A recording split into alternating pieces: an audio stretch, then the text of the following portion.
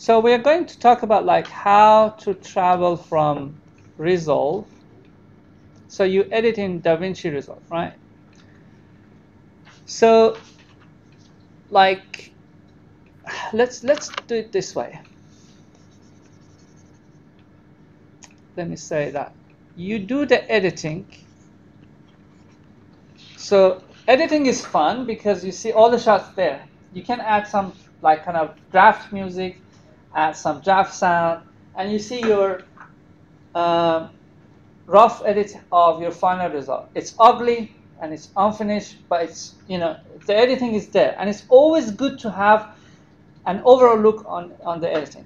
Then you have this question. I'm going to send this to the VFX or to the post production, and they're going to add monsters and explosions and day to night effects and rain and fire and smoke, and they're going to give it back to the editing timeline. So the day, like next week, when I open the timeline, I'm going to see that this shot that was just a green screen, now the green screen is gone and the mountain that appeared behind the person. So this is the ideal like kind of pipeline, right, for the productions. Just think of yourself as a filmmaker. This is what you want. You want like a timeline that gets updated as the production goes forward. So you see your movie emerges out of like rough shots into like finalized, polished version. So we use, so how this happens. So basically this happens like this. So in the editing you use Resolve, and you send, so you do some editing. So the same, so I just write here editing timeline.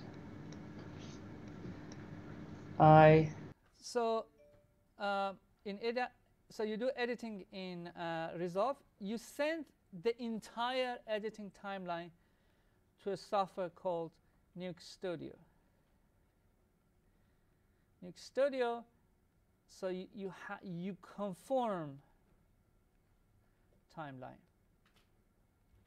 What does we say by conforming it? So it's just like, okay,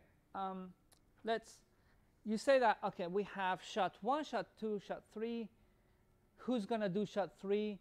So you create an entire folder instruction in NukeStudio for your artist number 1 or artist number 2, and then dispatch it to them. And then they start working on it in Nuke. So they do the compositing in NukeX, let's say, compositing. So then, like, as you realized, we don't start from Maya, guys, or Houdini. So things from here is sent, because you have to do some. So the raw footage that you guys filmed and edited, we have a name for it. We call it plate. So like you have, for one shot you might have like multiple plates, like a matte painted sky, green screen people, some footage. So you have to do some processing on your plates. Then you send it to Maya and Houdini and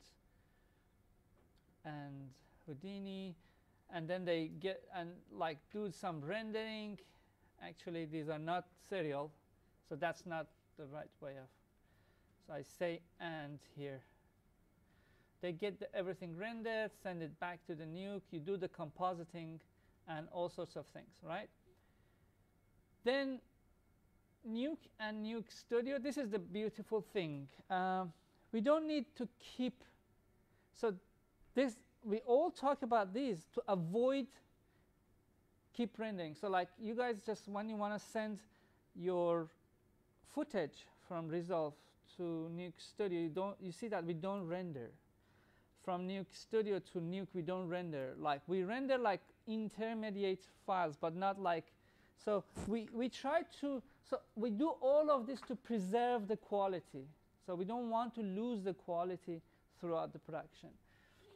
So these two talk to each other, and then when NukeStudio, so as I said, dispatches the shots to others. So let's say you look at the NukeStudio, you dispatch the shots to others, and then receives it, versions it, like you create new versions of the shots.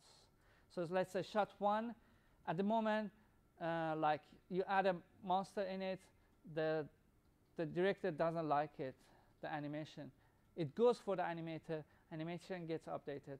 A new version is received, a new version is comped, so you go to the version 2. I'll show you all of this.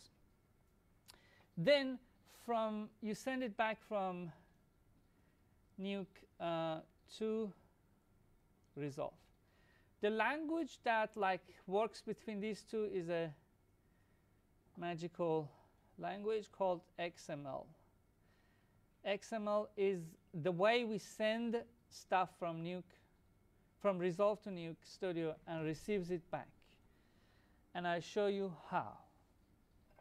And here in the Resolve, when you received all of this, you're happy. You say, oh, my rough cut is now a fine cut. I can add sound and like music and do color grading, and that's the end of it, and then our movie is ready.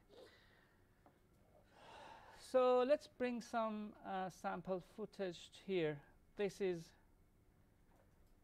DaVinci Resolve, and I think I have copied some footage for you guys inside here called Blackmagic examples.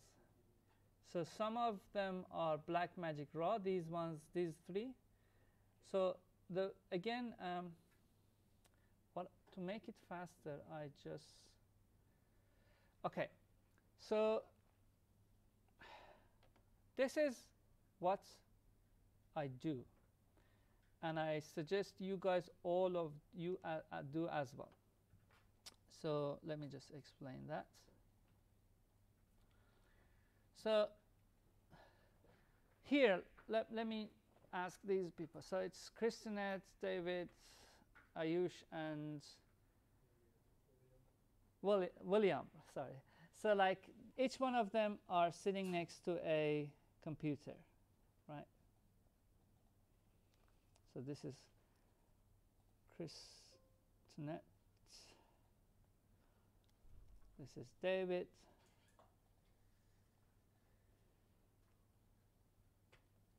This is Ayush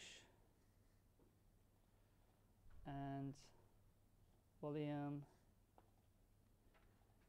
They're sitting like next to 4 different computers. So like Christianet is doing modeling, let's say.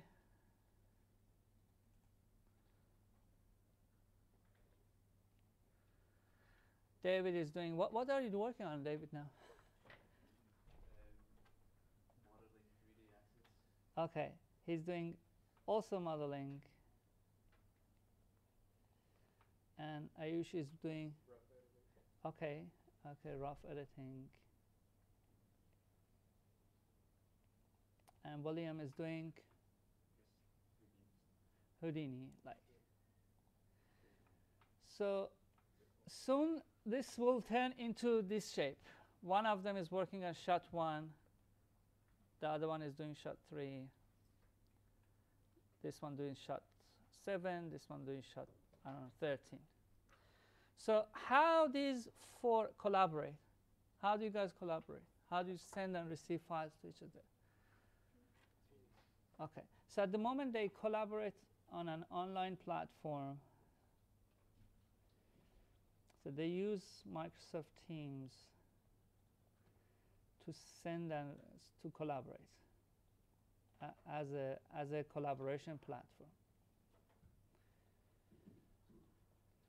So, but the problem is this: as we start working with the shots and like Houdini, let's say simulations and modeling and textures and things, this gets like massive.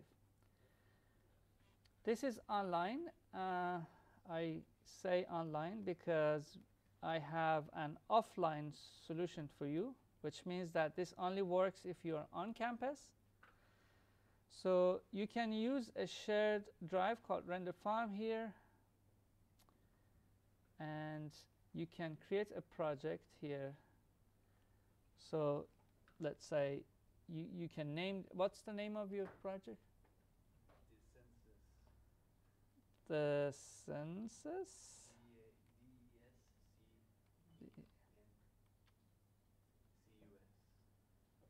Okay, so this is the name of the project. Let's say, I think I misspelled it, but that's fine. We get an idea. You get the idea, yeah. So, and then at the moment I just want to like do some Nuke project. So I just Nuke example project, but you get the idea. So this is a shared drive, so like all of you can read and write there. So here I create a footage folder, and I copy the footage that I had on here, the footage that I had on this drive.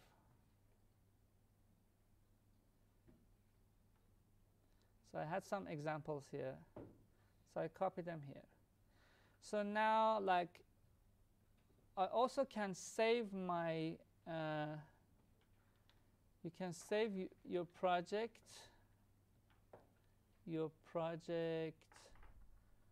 If you go to the project,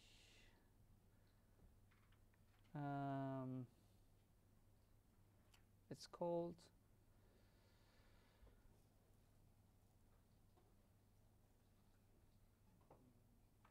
if you go to your project manager, this is where your projects are. But you have this, like, so your projects are local, or it could be on the network or on the cloud. So, but like, we are working local, but our database could, you can add a library to your database. So here I add, let me just make this one here as a favorite, so I can easily refer to it. So I can, oh,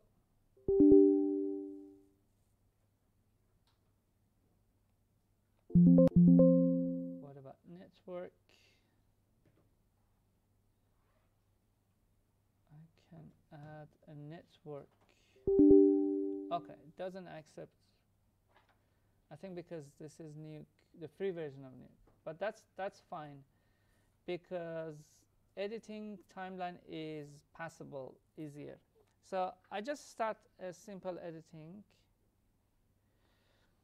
and I just grab my footage from here to resolve. I should say Control I here if you can't drag and drop. It's the new Windows 11 that stopped drag and drop. Oh, how come? Our drive is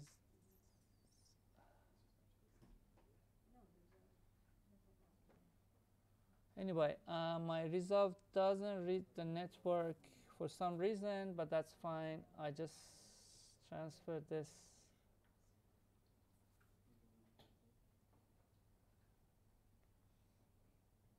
to a local destination, and then read it from it.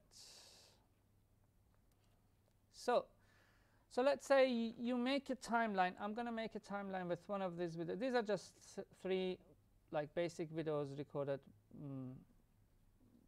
in Resolve. So in Blackmagic camera. So you see that it's 24 frames per second. It's like, I think it's, you know, 2688 bytes. So it has like a 3K resolution sort of.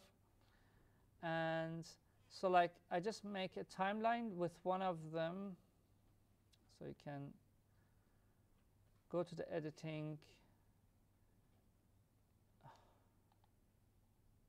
create a timeline using selected clip. I call it rough cut, and create the timeline, and then I delete that so that I can start editing. So you just basically, your editing process is just going through your shots, finding what is working for you, and then like you just add it to your timeline. So this is how the editing works, right? Maybe this one, a little bit more. That's the shot 3 maybe, and then this one from here to here.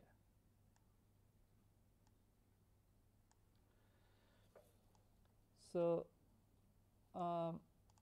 so that's your editing. I suggest, so but your movie editing is not like this. You start with some text, for example.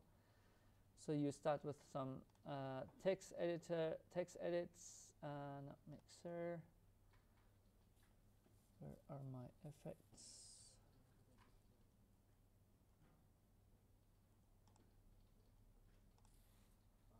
You add some text. I don't know where's my effects folder.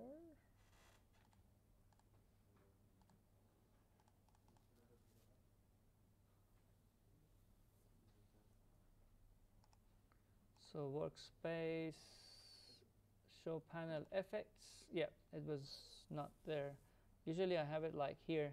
That's why it confused me. So you add maybe some titles here, like let's say you add some opening titles, or like here you have some finishing titles. You have some, you have multi-layers, maybe some layers on top of each other. I suggest you keep it rough, like very simple. You may use just in the middle, like here, say that you add a dissolve. You may add like transitions, like dissolve, or fading, like these transitions, or fading, fade out. Don't do it now, because XMLs are buggy. So sending like a complicated timeline is always just has a lot of problems. So let me save this. I call this rough edit, or like project rough edit. I save that. So let's say you have your timeline, right? Now we're going to send our timeline for the editing. Let me open NukeStudio. So you see that we have a bunch of Nuke. So NukeX and Indie and Assist and non-commercial, and they're all the same. So like Nuke, Indie, and NukeX are the same. It's just like NukeX has the maximum features enabled. But NukeStudio is totally different thing. So like in NukeStudio, you see a similar, let's load it. It's loading now. So you see a similar, like kind of look to, if I close this, you see a similar look to a editing program. It's not like, so let me open Nuke as well. NukeX, which we will use for compositing.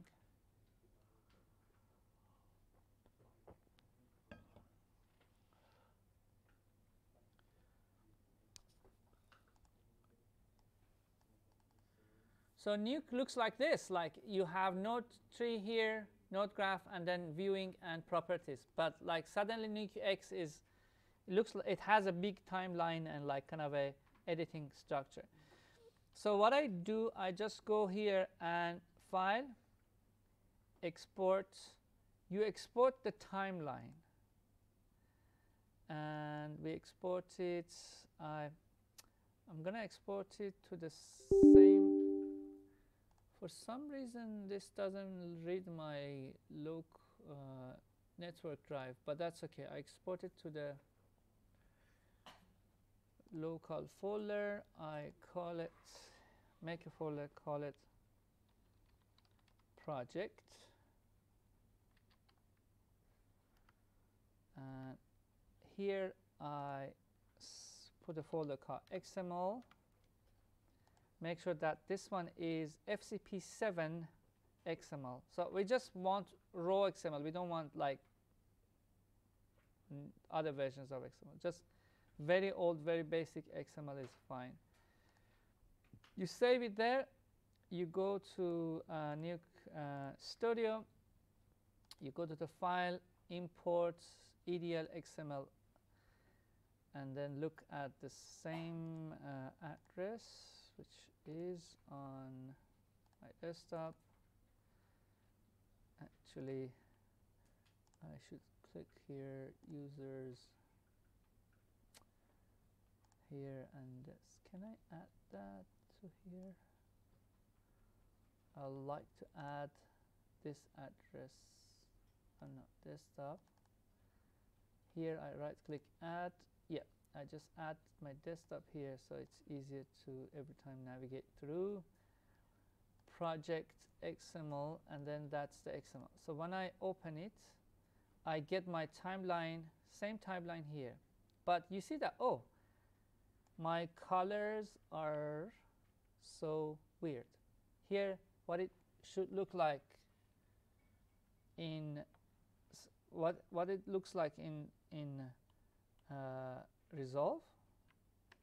So which is raw footage. You know that it's raw footage. You have to go apply black magic, add a serial node, and then label it as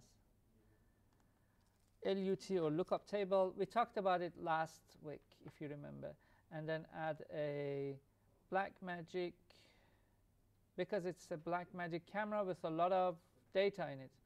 So it's a Blackmagic Pocket 4K extended video version 4, and then you see like how it should look like. Actually, this is a good start. So but here all the colors are off. The reason is because if I double click, so let me save this project first. Control S, make a NukeStudio folder. Over there, I save it as a project X, whatever it is, NS, so like NukeStudio or whatever you want to name it. Because you see that here when I introduce this, sometimes it goes buggy and I have to keep close and open it. So here, I'm going to say that, you know what? The camera metadata comes from the clip. And the clip, as you see, guys, has realized that it's a Blackmagic design camera with Blackmagic, different like color sciences. And it has realized that it's a Blackmagic color space. You can use other color space like ACES-APO or ACES-AP1, but I keep it as Blackmagic design gamut. But here you can use other ISOs to get like a, let's say, so you see that this is some sort of like overexposed. So you can do some exposure compensation here. Or what I found is that I like to just emulate another ISO. So which is like 200 is a good ISO for this. So now I can see that like the color looks like accurate. So be careful about this part. Make sure you close this property and then double click on the second one. Oh, sorry. And this one, why this one has been undocked? I undocked it. No.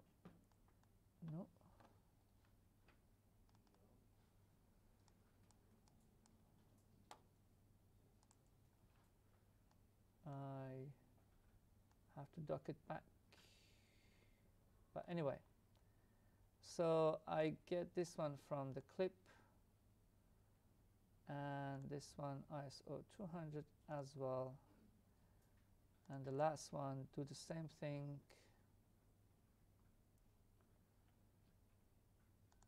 From the clip, it means that read it from the clip and ISO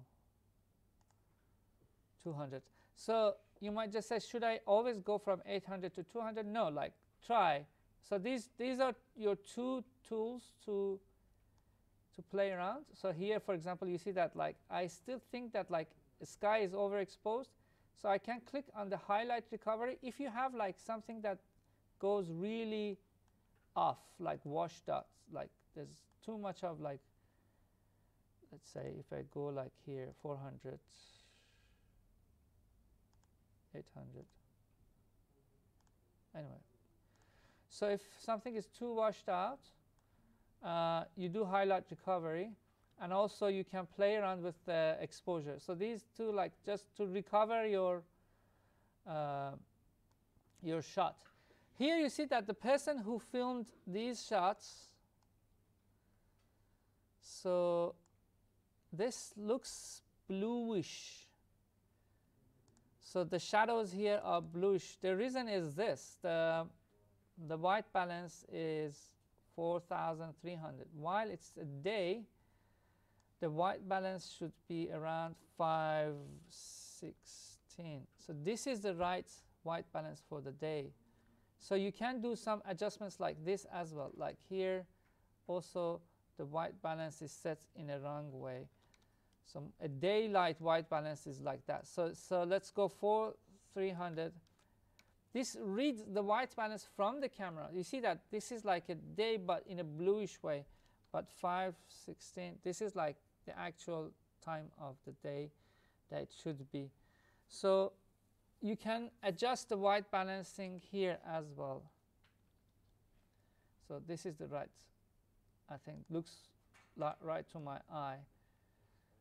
You can collect. So once I adjusted all of this, so I have my shots.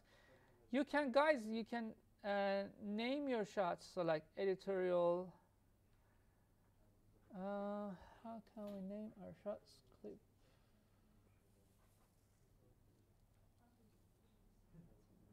Anyway, so I have my timeline here. So let's start creating comp.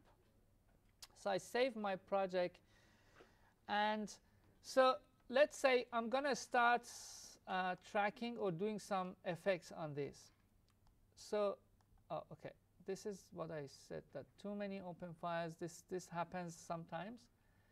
You just restart your NukeStudio, and OK. So this is the beautiful thing. So like you just right-click here. Right-click on your shot and say create comp, and it says where do you want to create this comp? On my desktop.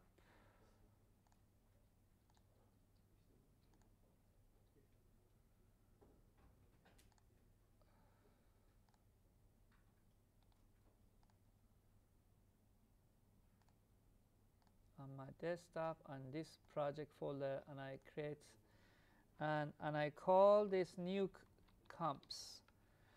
So here what I want to save it, and then open, and it creates a comp there, and it adds a layer on top, and it automatically names the layer VFX, which I like very much. VFX1. I can create comp for all of my shots. Okay, so what this means? What just happened? If you look at your hard drive and your project folder, you see that inside new comps for each one of these shots with the name of the clip. That's why it's important, guys, to name your clips properly. With the name of its clip, you have this nuke, and then inside that you have this nuke script and renders. The script is a nuke script, is a nuke file that says the shot the clip name plus underscore comp underscore version 1. So let's open NukeX. I don't double click on it because it opens. Actually, I can say that properties, instead of nuke, use NukeX Foundry. Not found, not here. Is there nuke there somewhere? Nuke and nuke here, NukeX. Where's NukeX? Anyway, instead of that, I just open NukeX and load it there.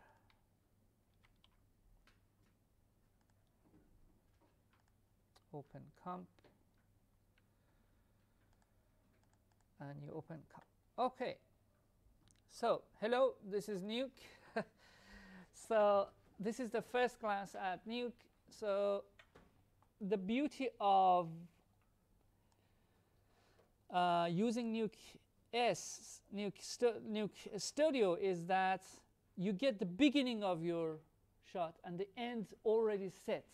So in future, like there's a big discussion how to import your file, how to set it up, how to prepare it for render. NukeStudio did all of that for you.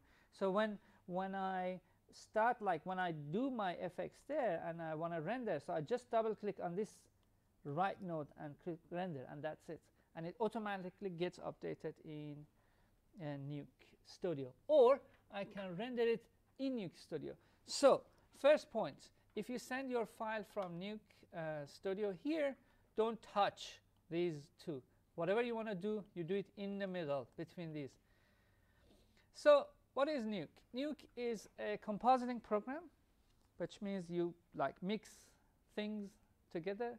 Mainly you mix videos together. So and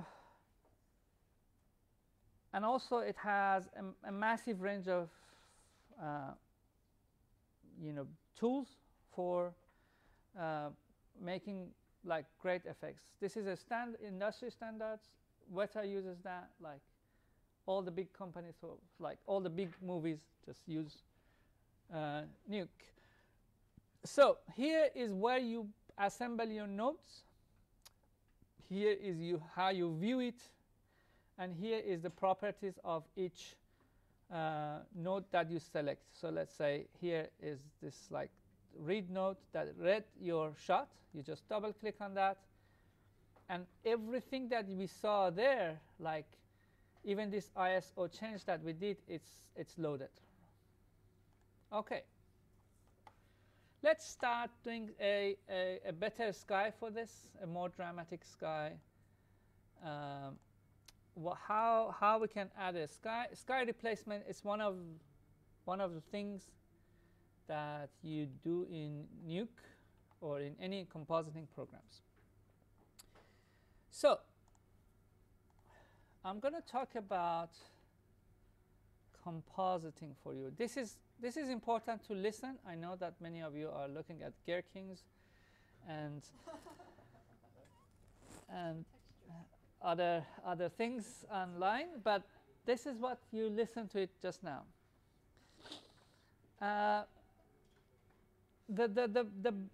The principle of compositing is very easy, and it's a very, very simple math. So let's do this math together. It's a 7-year-old, no, not 7-year-old, let's say 8-year-old kid math. So 1 multiply 1 is, so tell me. 1. Good. So 1 multiply 0 is 0. So let me. Come on, guys. So I did as a joke.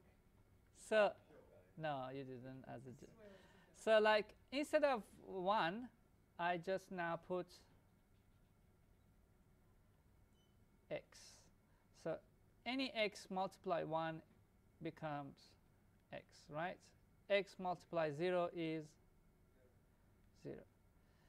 So this is the entire, these two things is the entire principle of compositing. So you filmed someone in front of, let's say, you film someone in front of green screen. So this is the person, very happy, acting.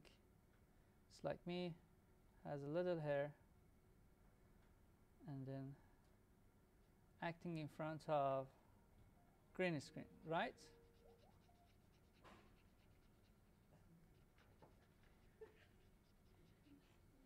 So what you have here, so when you zoom in at this image, so like if I grab like a small portion of this image and zoom in and make it large, very large, I see 4 pixels, 4 color pixels. I see RGB, right? What is RGB? So you see red,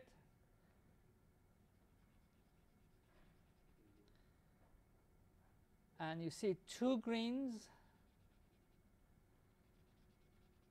and then you see blue. So you can see if you're drinking something and if you drop one drop on your monitor just now, and if you look at it, you can see these RGBs. So because eye drop acts like a lens. So like every pixel is made out of 4 photosites. So these are photosites. These are not pixels. Photosites. These photosites, 4 of them create a pixel. So like how this pixel is generated, there is an algorithm on your camera called Bayer pattern. If you want to know more about the math behind how it is, it's very simple. So it's Bayer is not name of a person who created this pattern to say that, okay, out of these, like, because you can't have RGB, one of them must be 4, one of them must be 2, because it's square, like square pixel. You can't have like, so we always get two times more green photosites than the red and blue. That's why after digital cameras we use green screen, not blue anymore. In old days, so when there were like when there were these type of how can I? Yeah. So if you remember, there were like celluloid films, right? On plastic. So these like classic movies, like the sign of the movie is. So and these celluloid like movies, they were made of chemical things, and they had 3 layers of colors. They had YMC, like they have yellow, magenta, and blue layer. So yellow, magenta, and cyan layer. And in a chemical process, the blue layer was washed out. So that's why in old days there were blue screen, because you could wash the blue layer of your celluloid like film, and like then do like kind of like if you see the movies like Ben-Hur or old movies. Have you watched Ben-Hur? Oh, you guys so alien to the cinema. So in so anything like in 1940, 1950, so when they were doing VFX, they were doing all of this like in optical and chemical way. So like you know, there were no computer to process that. So like when they were doing this, they were using like chemical processes. So that's one of them. But now we do digital process after introduction of digital cameras. and CMOS sensors. CMOS sensor is the sensor that, like these days, most cameras have it. It's not CCD, it's CMOS. They have like each pixel is generated like this, and it has 2 times more green than the red and blue. That's why we use red screens. We use green screens, and that's why we film RAW for VFX. That's why I say I demand you to film RAW, Blackmagic RAW, or if you have any other camera, as one of you asked, Wutipat, I think, as long as you film in RAW, and it's fine, because I want you to bring to the class as much green data as possible to be able to extract the green out of your file. So I just said that. So all these 4 make 1 pixel in computer, a pixel. And this pixel has RGB value on it. So when I look at a pixel, where is my Nuke comp? Did I close it? Oh, no, it's not closed. OK. So when I look at 1 pixel here, like, let me, guys, look. When I zoom in, there's a pixel here. So when I hover on it, Nuke gives me RGB value here. See, so this one, let's say, look at the red. This one has much more red than this one. Oh, actually, yeah, this one has more red, but like it has more blue. But this one has much more less blue, and this one like has 20% blue. So when we say like a pixel is generated out of this. However, I filmed this person in front of green, hoping that I remove the green and bring something else, right? So then I go through a process. So compositing is basically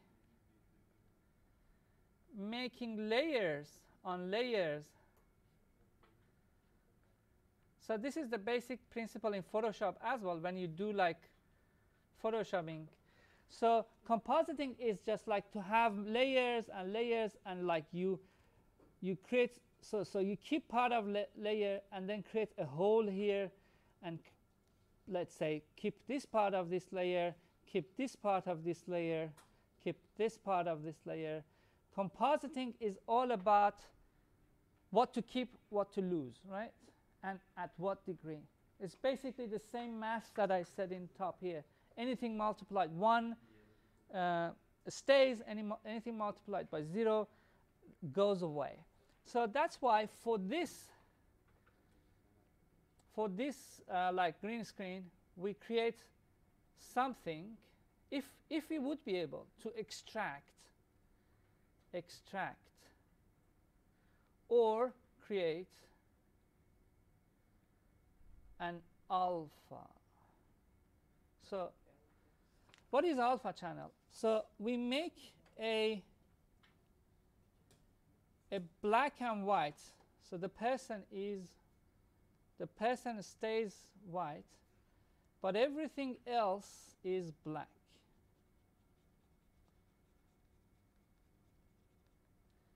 If we would be able to have an image like this and multiply these 2 together, so anything black in your alpha channel multiplied to the green becomes 0. So then there will be a hole. Anything white multiply that image, whatever it is, stays. So an alpha channel basically is a transparency channel, is a guide for your layer to keep or lose parts of it. So then your data becomes RGBA. These are your tools of the trade, guys. These simple letters. So A stands for alpha. So when you in Nuke, actually, here's my other Nuke.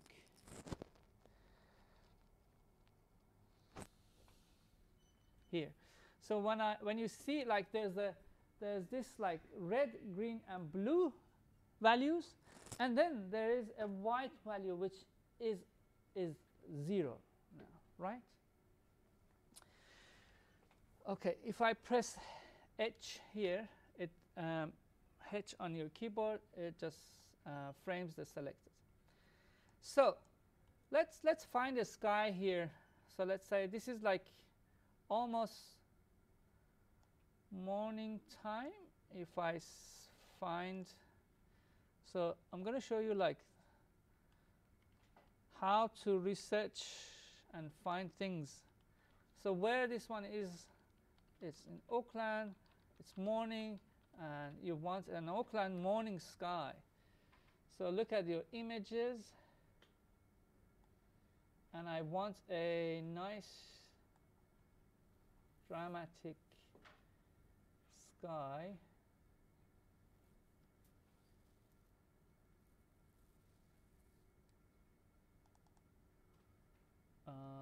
This is too early. Let me just take away this morning. This is not bad. This is more of a Auckland we see every day. And this is a much better sky than we have here. I don't know the resolution. It's small. So, but I can search, go to the tools, size, large. Make sure we get large files.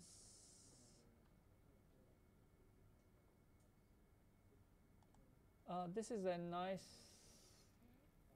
Auckland sky, but it's too washed out.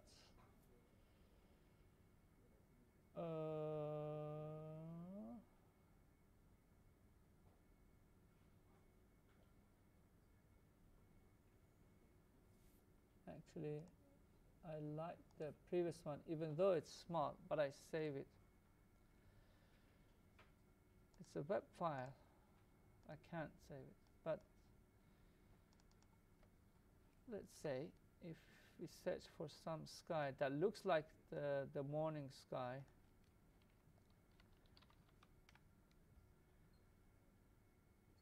and that matches, I keep it next to my photo here, so I would be able to find a sky that works well with this. This is not bad, but it's small.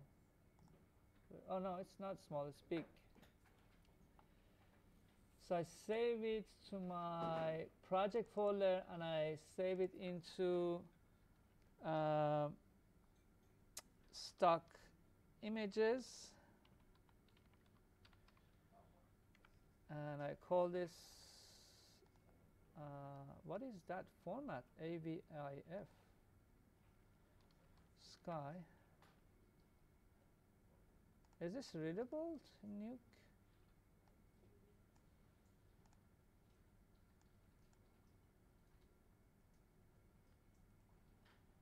No, it's not. It makes Nuke crash. But let's search more. Something similar.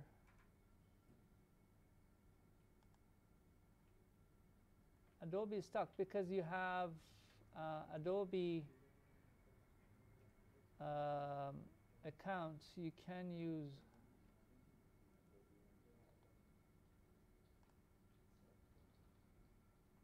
okay, this one is a JPEG.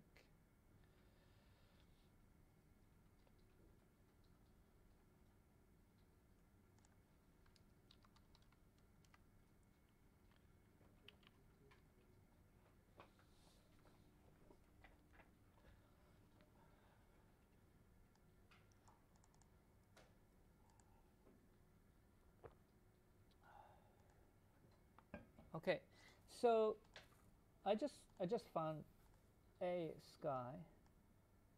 I'm sure you guys can do a better job. So how can I, so Nuke is not like After Effects that you put the layers and like on top of it. So you have to merge them. You have to tell them, I'm going to merge this one with this one in this way. So and it's very easy. You press M on keyboard. So M is your merge node. M stands for merge. And then it has one A, one B. So you can realize that A is the top layer, B is the bottom layer. So bottom layer is going to be this, but instead of dragging there, I just hover this here. So it just like kind of highlights and says, OK, I just drag and drop it there. So you see that this sky doesn't match with the frame, like kind of attributes of this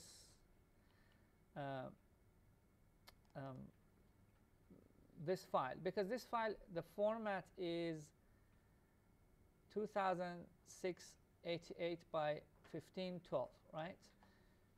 So, and also the frame rate here, I think is 24, because that's how we recorded that. So this is how you solve it. Like here in, click an empty area and press S on keyboard. This is your project setting. And you see that automatically, because you sent this project from NukeStudio. NukeStudio has done a project setting for you. So like the file size is the same. The FPS frame range is also like as we expect. So here, so then you just press tab and say reformat.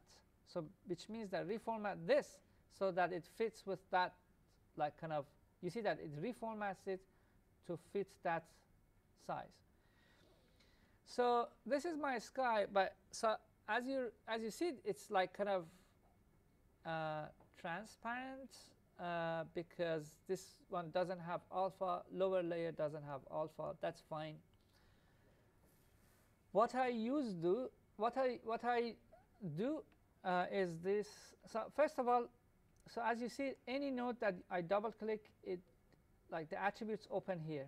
So I hold Alt and click on one of these, and it closes all of them if you don't want, because after some time it gets so much cluttered. So now what I do, I select this one and press T on keyboard, which stands for transform. And also I make this merge node, double click on it and make it like a bit like transparent. So because I want to use this transform node to locate this sky what I want. So first of all, let's make it slightly bigger, and then like I'm gonna move it up here, here, actually here, maybe a bit here. So I'm gonna art direct my sky positioning somewhere here. Okay, that's nice. So that's where my sky is supposed to be positioned. So but my sky is not supposed to be on top of the image. So it's not gonna be A, it's gonna be behind the image. So I disconnect this. A is this, and the sky gonna be behind it. But how? But this is not the look that I'm looking for. What I'm looking for is to have the bottom layer keyed and like remove that blue sky and replace it with this. Okay, so this is a good time that I talk about a concept that you guys need to know, and that is this viewer in Nuke. So this viewer is where you view your files, and not like After Effects. You have like you only have one viewer there, but like here you can have multiple viewing. This viewer number 1 is your final viewer, like the outcome of everything. But you can select anything and press, like let's say number 2. Here you see that I am viewing this, or number 3 here. So number 3, I'm viewing the sky. Number 1 is the final result. Number 2 is this, like this note here. So I press number 2 here, and I add a key here. This is like a very simple luminance key. Okay, let's talk about luminance. What is luminance? Luminance. So your image, let's say this landscape, so you got the landscape here, you got some trees and sky and like clouds and everything. So your image has like so it's not like 0 and 1. It has a variation of values. So it starts from 0. So each one of these has some gray values, or like luminance values, or like how bright they are. Some of them are very bright, like sky is very bright, clouds are very bright. Some of them, like this tree, so this has low luminance value. So here you see that we have an image with different gray values.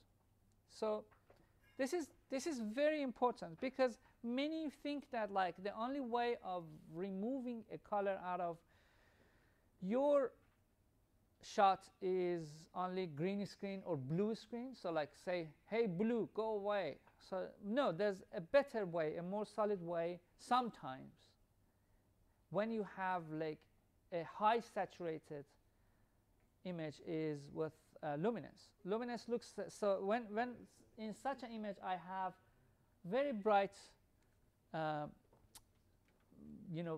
sky and like darker foreground, I can use luminance. So here on your image, if you press A, it shows you the alpha channel. So if I drop 2 here, you see the alpha channel is absolutely white. What does it mean?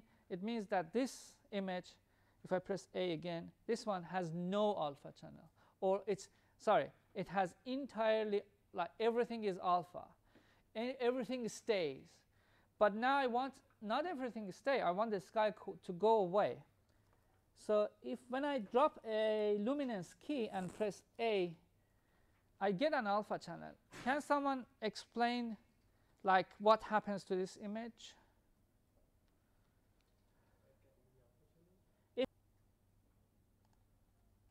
To the sky here,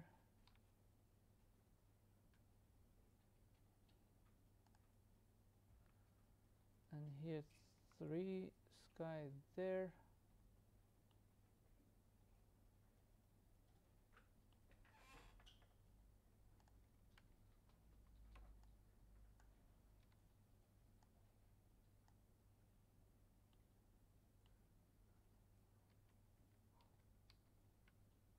I have no idea what's going on here, because